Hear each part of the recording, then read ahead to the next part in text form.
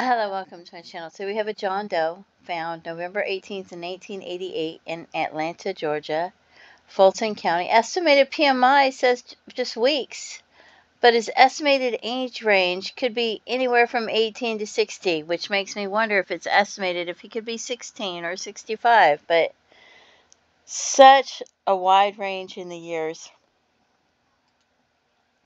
for his age.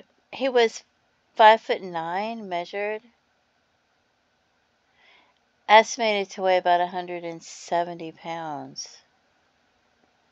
It blows me away that his age range is so far apart. And they've got his height and his estimated weight.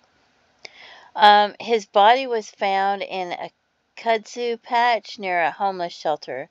Parts of the body showed skeletonized from insect activity. All parts recovered. Straight brown hair about 3 inches long.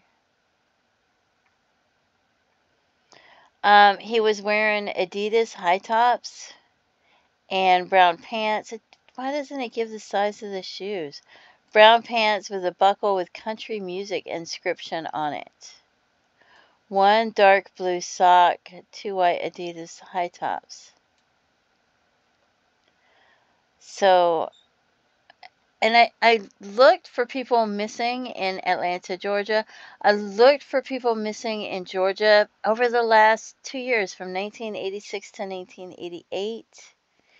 In NamUs, and I couldn't find anybody listed as missing in Georgia. I mean, not just Atlanta, Georgia, but for the whole state under NamUs for a man that would be 5'8" to 5'10", I put. And I didn't put the age range or the weight or anything like that. I just couldn't find anybody. So if you have a loved one that went missing, please make sure that they were actually reported missing and that the investigators put them into NamUs. If not, please see if you can't get them put in the Doe Network. Maybe you can actually put them in the Doe Network, maybe, or the Charlie Project, or both. But I have no idea who this could be. So if you have any information about who it might be, please contact authorities and let them know. Don't forget to pray for their family and their loved ones. Feel free to leave comments and have a blessed day. Bye-bye.